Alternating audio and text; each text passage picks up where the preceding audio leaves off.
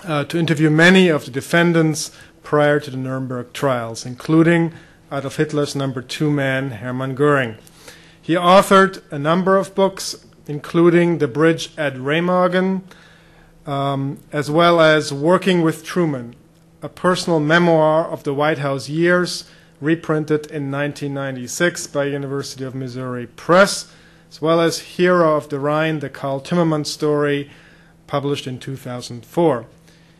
He was a former White House assistant to President Truman and has served in the United States Congress as the U.S. representative from West Virginia. We're delighted to welcome him here for some personal reflections.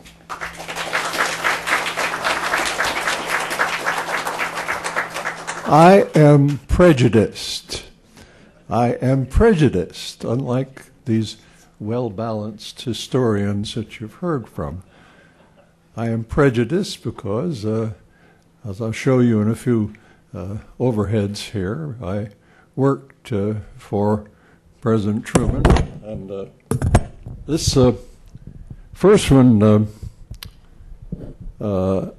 between Thanksgiving and Christmas every year, President Truman used to go down to Key West, and he's sitting over there on the right, and I'm holding the life preserver called Truman's Beach. Next one.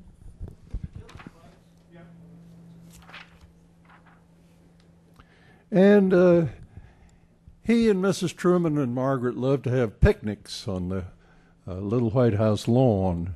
And you have President Truman, Mrs. Truman, Margaret.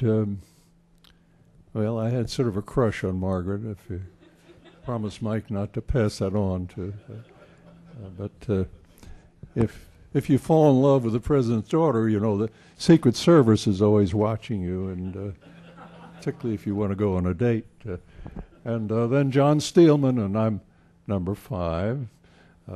Okay, next one. This is a photo which during the 1952 campaign, when President Truman was trying to get Adlai Stevenson elected, Stevenson always said when he's running against Eisenhower, it was sort of like running against George Washington. And a photographer from Life magazine, who was a good friend of mine, said one day when President Truman was speaking, that's a Secret Service man on the left, he said, why don't you go up there and stand next to the podium, and I'll take a picture of you. Well, unfortunately, it makes me look a little bit bigger than the president, but let's see the next one. Oh, this is a letter which President Truman wrote me when I got elected to Congress in 1958. You notice his P.S. Sorry I was out when you called, tried to call you back, but new congressmen are harder to talk to than former presidents. That's typical Truman-esque. Next one. When I first ran for Congress in 1958, I'd only been in the state for 1 year. I was actually born up in New York, just like J. Rockefeller was. So when I said in my campaign that I used to work for Harry Truman, oh yeah, they all said, you probably opened mail in the basement of some obscure federal building, but President Truman came to West Virginia to put them straight. Let's see, is that all? One more. One more? Yeah. Oh. Vanity Fair, in its April issue, had a photo of the 3 surviving members of the Truman administration. And on the upper left is Milton Cale, who was in the Steelman orbit, and George Elsey, who was really one of the great pillars of strength in the Truman administration. He worked in the map room, even starting as early as Franklin Roosevelt. And of course, he was the famous author of the famous Clifford Elsey report, where President Truman had asked Clark Clifford to prepare a list of all the agreements that the Soviet Union had violated, and Clifford gave the job to Elsie, and Elsie decided he should not only list the agreements violated, but he ought to go into the entire history of Soviet-American relations. And he came out with what was essentially a blueprint for the Cold War. And okay, we can have the lights back up, and thank you, Ryan. But those are some of the reasons why I'm very prejudiced. But I was sitting in the hotel lobby this morning reading this book, and a tall man came up to me and said, "Hey, I notice you're reading my book." And this is how I got acquainted with the author, Reverend Miscamble. And I think there is great room, Dr. Devine, for more Truman scholarship, providing it's not revisionist. I just hope that I hope they draw the line at that. I believe in the First Amendment to the Constitution and freedom of speech, and let them keep writing that, but we don't have to pay too much attention to it. Now, I am really intimidated to be asked here to give concluding remarks on people that really know what they're talking about, Professor Spaulding and Dr. Beisner, Professor Miscamble. And with all you talented people here, it, of course, reminds me of the time when President Kennedy was assembling all the winners of the Nobel Prize at the White House for dinner, and he said, "This is the greatest collection of talent since the time when Thomas Jefferson dined here alone." And I appreciate the fact that I've been given an opportunity to say something, but about all I can say is possibly to supplement a little bit what has been said. Dr. Beisner, I thought your book on Acheson was tremendous, and I just wanted to add a couple of supplements. I had tremendous admiration for Dean Acheson, and despite the fact that the President's military aide, General Vaughan, didn't think very much of Acheson. One day I went to an Acheson speech in the morning where he ended it with the Episcopalian prayer, "We seek the peace which passeth all understanding." And I went back to the White House for lunch. I was sitting next to General Vaughan, and I began to soliloquize about what a great man this was, and how he had always advised the President in such brilliant terms. And Vaughan poked me in the ribs and said, "You know what the trouble with it is, Dean? You know what the trouble with Dean is? He spends too damn much time with the Sermon on the Mount and not enough with the men on the hill." And of course, that was one of Acheson's shortcomings, that he didn't suffer fools lightly, and he made it pretty clear when he got a stupid question from a congressman that he made it very clear in his answer that you could see that he thought it was stupid, and the congressman, if he had shaken his head from side to side, his head would have rolled off. But anyway, did anybody mention the only West Virginian in the cabinet who was a real disaster? His name was Lewis Johnson. He was Secretary of Defense. And General Vaughan had a good characterization of Lewis Johnson also. He said, "Secretary Johnson is the only bull I know that carries his own china shop along with him." Let's see, I was supposed to really get into some substance here, but Dean Acheson told me one day how he got appointed as Secretary of State.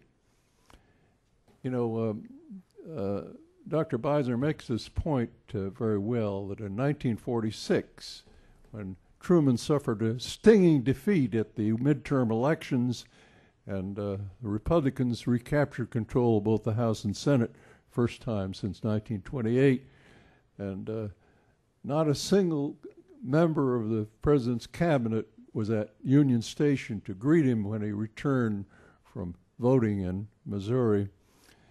But the Undersecretary of State, Dean Acheson, alone of all the people, was there to greet him, and President Truman appreciated this show of loyalty.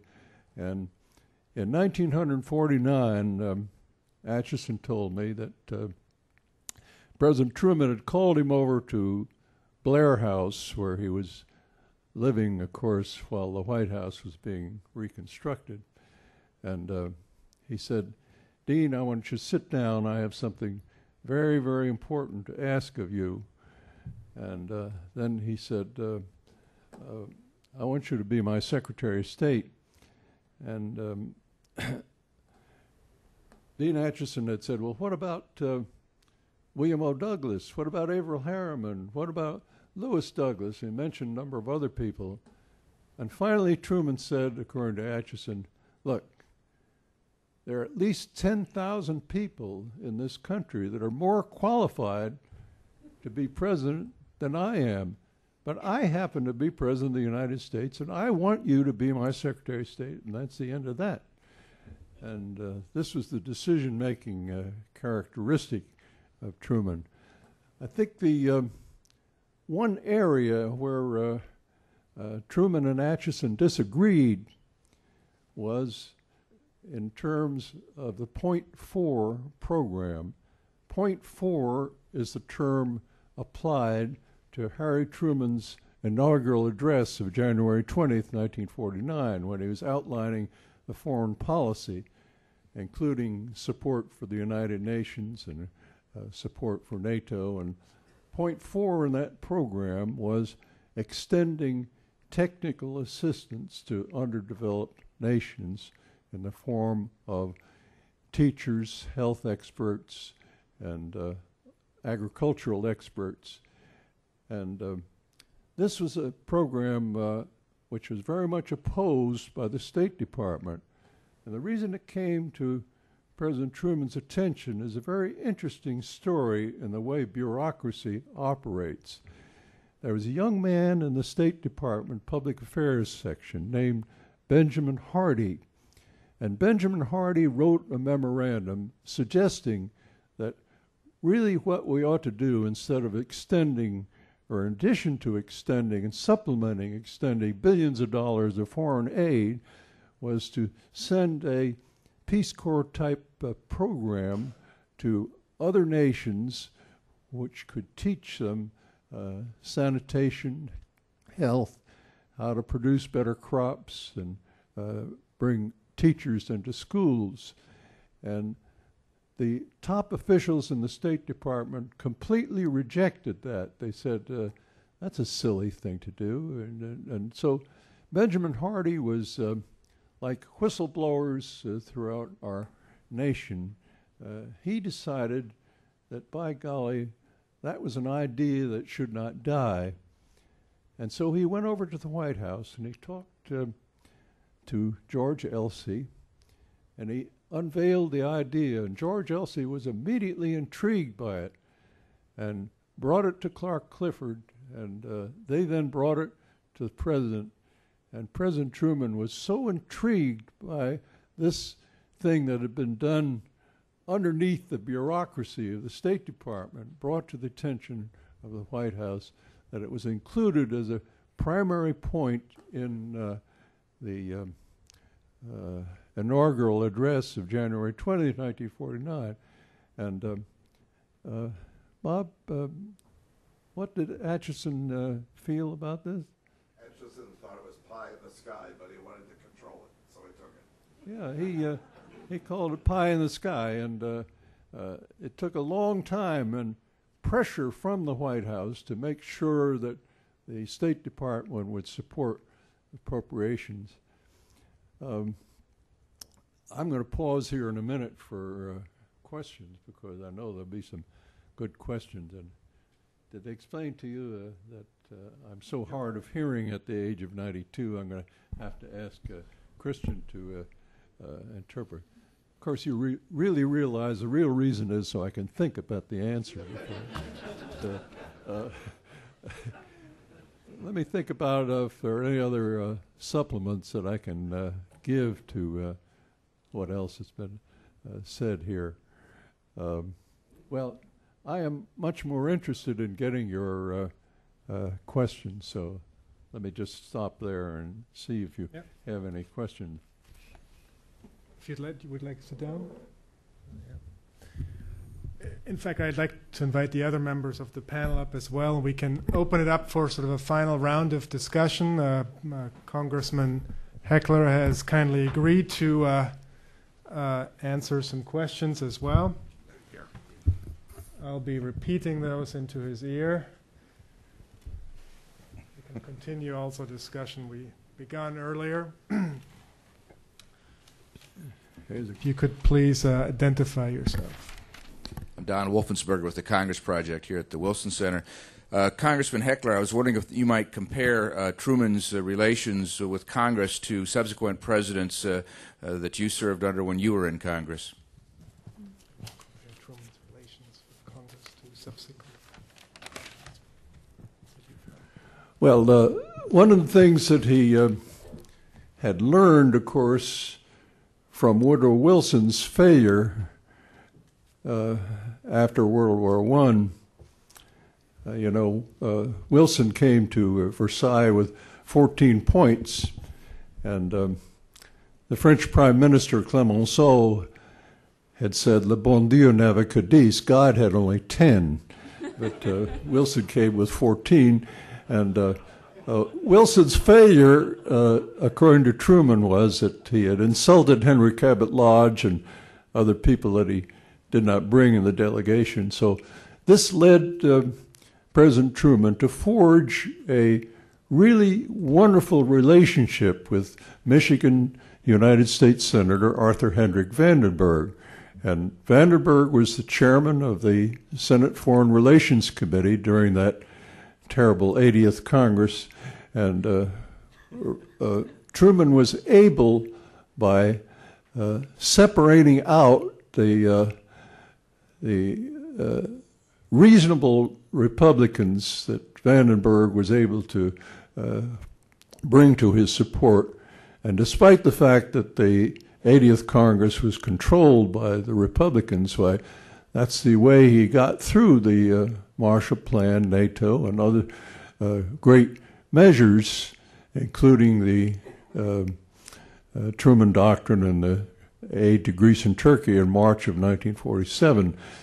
So I think in another aspect, I think Truman's greatest courage was in the field of civil rights, and he did a very clever thing with civil rights in his acceptance speech in 1948.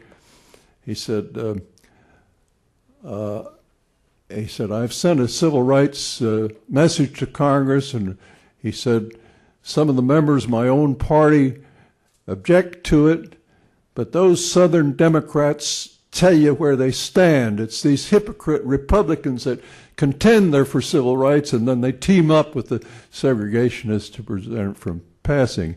And this, I think, was a very clever move so far as Congress was concerned. And he did his greatest work, of course, with executive orders that went around Congress. But that's a kind of a long answer to his relations, but he was able to really build bridges to the reasonable Republicans, and who were able, plus the Democrats, to outvote the crazies in the Republican Party. Actually, would any of you like to comment on the issue of Truman and Congress, or no? Okay, then we'll go to the next question. If you could please identify yourself. Yes, Congressman Heckler, Morris Wolf International Law teacher, professor, whatever. Wonder if you could comment on how Harry Truman evolved such a strong position for the development of the State of Israel. That is, was it this idea that it would be a freedom place, a democracy place? Clearly he was going against the grain of many of the pan-Arabists in the State Department, and which he probably didn't care about. But can you give us what you know about who stimulated his strong support of the development of the State of Israel? The question is, who stimulated Truman's strong support of Israel? Oh, well, as a United States Senator, Harry Truman made a great speech at the invitation of Rabbi Wise out in Chicago before 20,000 people, in which he said he had, from his deep study in the Masonry and his study of the Bible, that the Bible had predicted what he was advocating, that the Jewish people deserved a homeland. And this is a very dramatic thing which happened when George Marshall, of course, as Secretary of State, John McCloy, and every leader in the Forrestal and the military and State Department arena vigorously objected. In fact, as you recall, President Truman called in General Marshall and called in Clark Clifford and asked them both to present.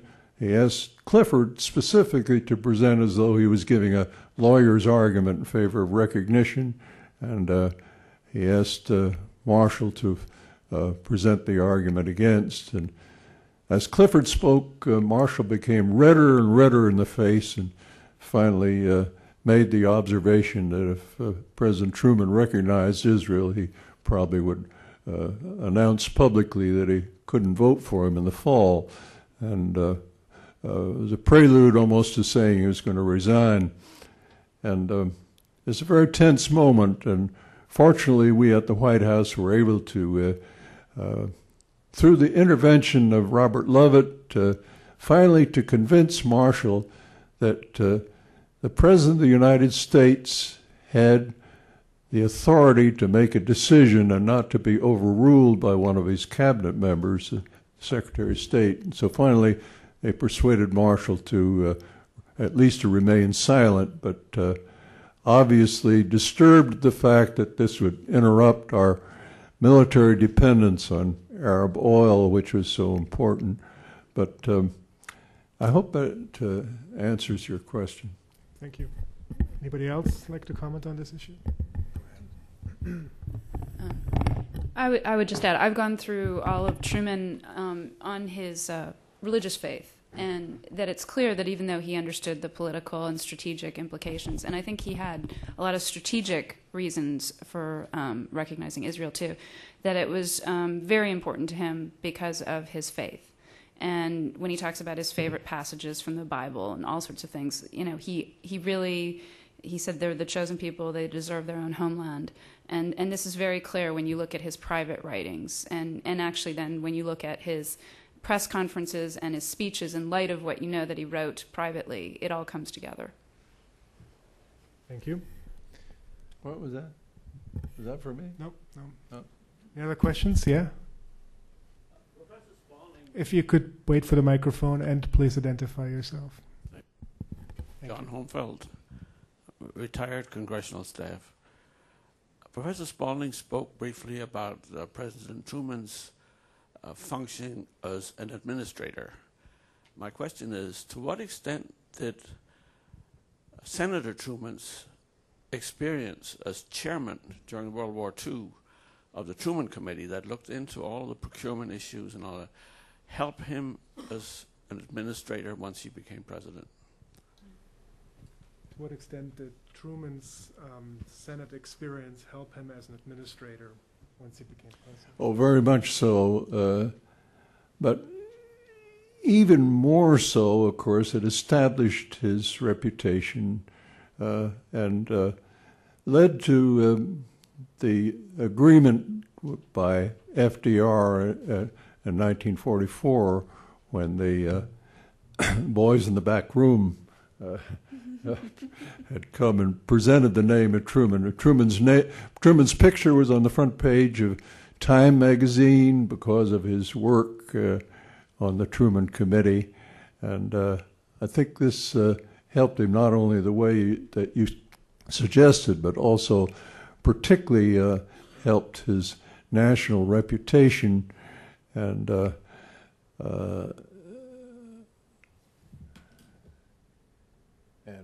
period. I'd like to just add just a thought to this. One of the reasons that Acheson admired Truman so much, and this is an issue in which, in his mind, FDR always suffered by comparison, concerned Truman's orderliness, his preference to having things on paper, his being clear about where he was going, whereas Roosevelt wanted to keep half a dozen people jumping at the same time before he determined who might win out. That drove Acheson nuts. And when he found that Truman was of a kindred mind and spirit about administration, it added to his admiration for Truman. And he worked Truman hard. I mean, again, it's not always clear that Truman, in my view, does much more than follow the advice that he's given. But Acheson gave him a great deal of advice. I mean, he gave him lots of options.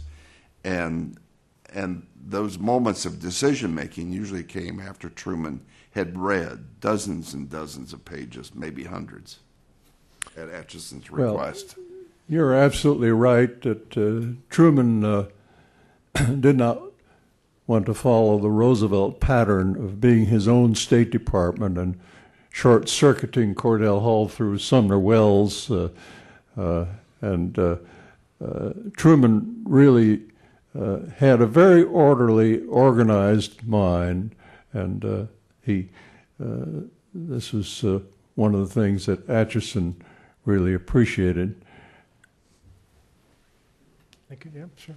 And I would add, to tie together your question and Don's question over there, that the ability he had in management and administration was tied intimately to his understanding of the institutions. So because of his 10 years as senator, he understood Congress. And then he also, because of his study of history, he really did write a lot about the presidency. I mean, sort of in a historical way, but he talked about, who was good, and it was who was good in terms of what they did, but also who was good in terms of how they managed and administrated things. So it's fascinating how it comes back together again, that you can't really separate for Truman his understanding of what we would call now public administration from his understanding of the institutions and how the presidency and Congress go together and what the relationship should be. Thank you. I don't want to leave this without some contribution.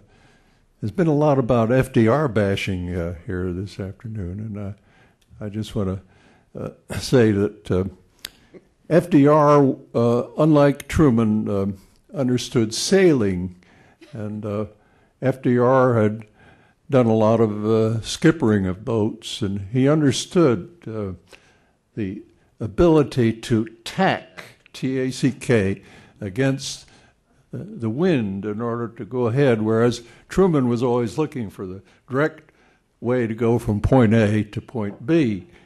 And I want to add a little footnote to history here, which many of you probably don't know about, but in 1937, it was at the end of September 1937, when FDR was very upset with the majority of people in the United States of America who were isolationists.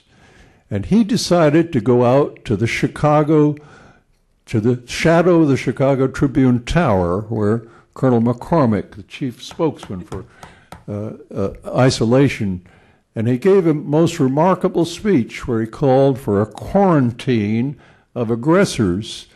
And it was a tremendous speech. He didn't say precisely what he meant by quarantine, but he set the stage. And what happened as a result of that, the State Department was very upset that they had not been consulted before that speech. And so when I was in Europe, in Germany, after World War II, I was going through the German archives, and I found a significant memorandum from the German ambassador to the United States saying that he had talked with the people in the State Department, and the State Department told the German ambassador not to worry, that the State Department was going to cut the ground from under that terribly provocative statement that Roosevelt had made. And so Roosevelt was not only a juggler, I think that he also was a visionary, and he made the mistake of trying to do too much for himself and never relying on wise people like Truman did for his decisions. And I think that that's not a weakness of Truman. I think that's a tremendous strength, that he was able to assemble some very smart people. Not me, of course, but a lot of very smart people that were able to give him advice as the best way to stand. Now, I want to tell one little funny story, if you'll allow me. I don't see any black people in the audience. It's an all-white audience, so you may not understand this. But Truman built a balcony on the White House in 1948 to the outrage of architectural purists around the country that said he was only a temporary occupant. And he used to go out there every afternoon after lunch to sun himself. And pretty soon he began to develop a pretty deep tan. And one of the black ushers came to him and said, "Better watch out, Mr. President. Pretty soon you won't be able to get a room in a first-class hotel."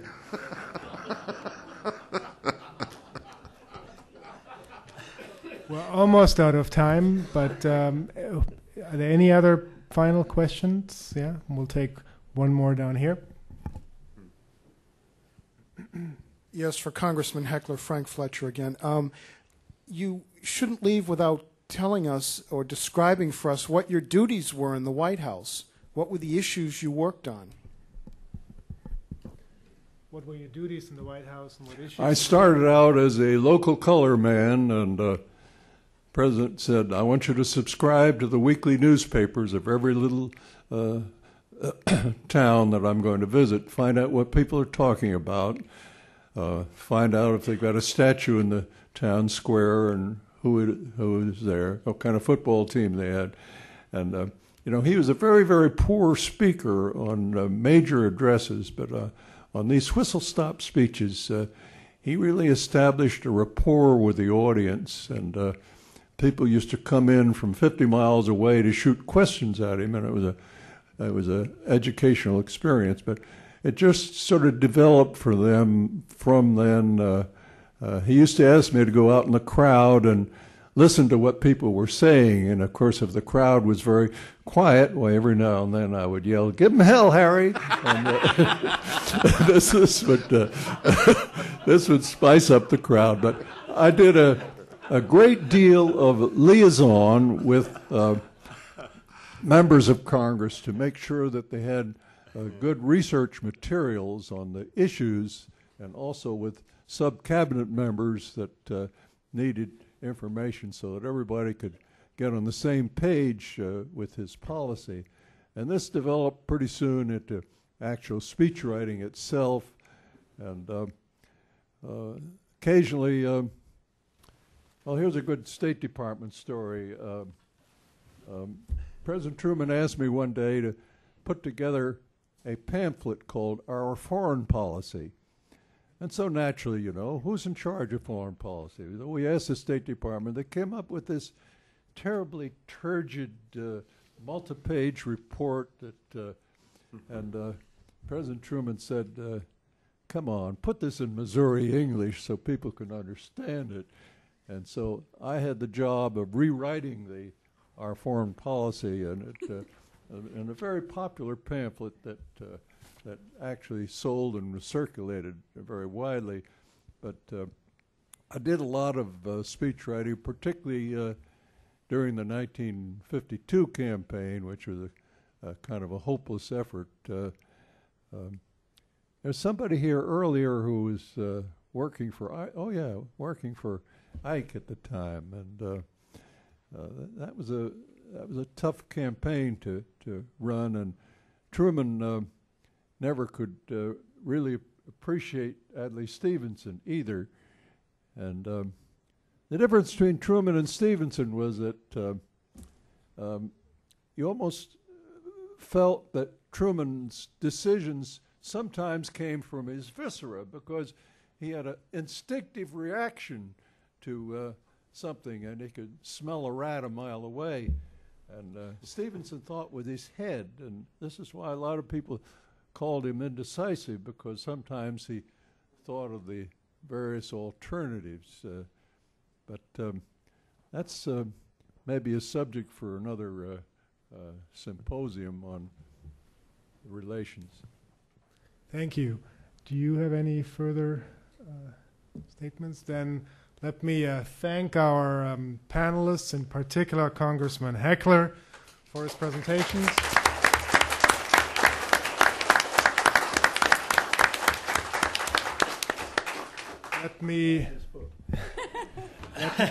Let me invite all of you to a small reception, some wine and some food over courtesy of Mike Devine and the Truman Library Museum and Institute. Thank you for joining us. Again, there's a follow-up discussion on a couple of the books on H. Diplo. Yeah, I'm gonna say and there, I don't think I missed the comments. David Painter will also have more time to elaborate his views that I could only do inadequate service in impersonating today. Thank you for joining us, and